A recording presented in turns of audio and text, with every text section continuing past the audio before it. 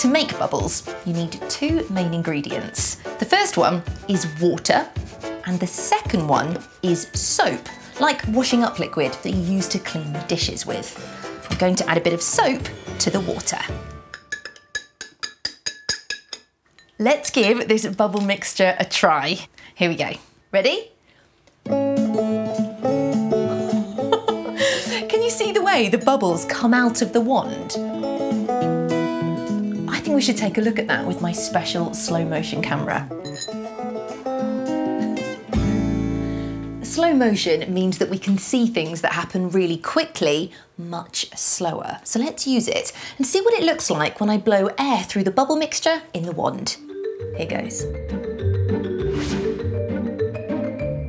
Wow! Look how the bubble mixture stretches and then breaks off into a wobbly, round bubble.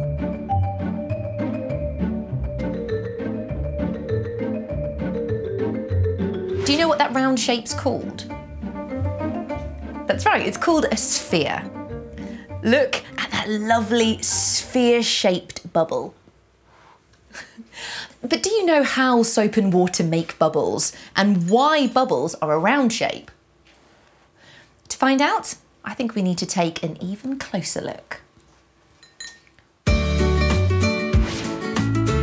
When we blow a bubble using bubble mixture, it makes a round shape made of bubble film. The bubble film has 3 layers.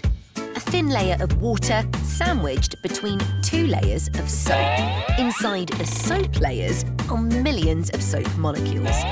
Each soap molecule has 2 parts, a head that likes water and a tail that doesn't like water. The heads of the soap molecules push towards the water, while the tails pull away from the water. The pulling and pushing makes the mixture stretchy enough to blow bubbles with. So when we blow air through the bubble wand, the mixture stretches out. At first it's wobbly, but because the soap molecules are pushing and pulling in every direction, the bubble quickly makes the tightest shape it can around the air inside, making a sphere-shaped bubble.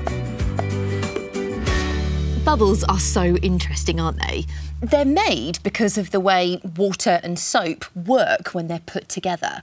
But to help us understand this, we need to know that water has something called surface tension. Can you see the top of the water just here? It almost looks like it's got a kind of skin on the top, doesn't it? And that's because every droplet of water is made up of millions of tiny water molecules. And those water molecules like to cling together really tightly. And it's because of the way they cling together that makes that skin. And that's what we call surface tension. I can show you surface tension if I use a paper clip just here. Paper clips are made of metal, so they're heavy. So you might think that a paper clip would sink if we put it in water. But can you see? The paper clip is floating. And that's because of all those water molecules that are clinging together really tightly, making surface tension, which is stopping the paper clip from sinking to the bottom. Now watch what happens when I put a little bit of soap onto the top of the water. Did you see the paper clip sink to the bottom? That's because of the way soap and water act when they're mixed together.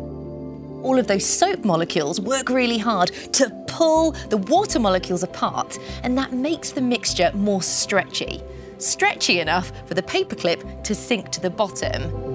But how does surface tension affect bubbles in the air? Can you see that the bubbles pop as soon as I try to touch them? That's because when we touch a bubble with our dry hands, we break the bubble's surface tension. Our hands have a little bit of oil in them and that keeps them nice and soft, but soap loves oil. That's why we use it to clean dirty, oily dishes. So when a soap bubble lands on our oily hands, those soap molecules try to take the oil away, but this bursts the bubble. So what can I use to try and help me catch a bubble without it bursting? I'm going to use a glove. Now let's see what happens. Whoa! The glove is stopping the soapy bubble mixing with the oil on my hands, which means I can catch the bubble and even bounce it.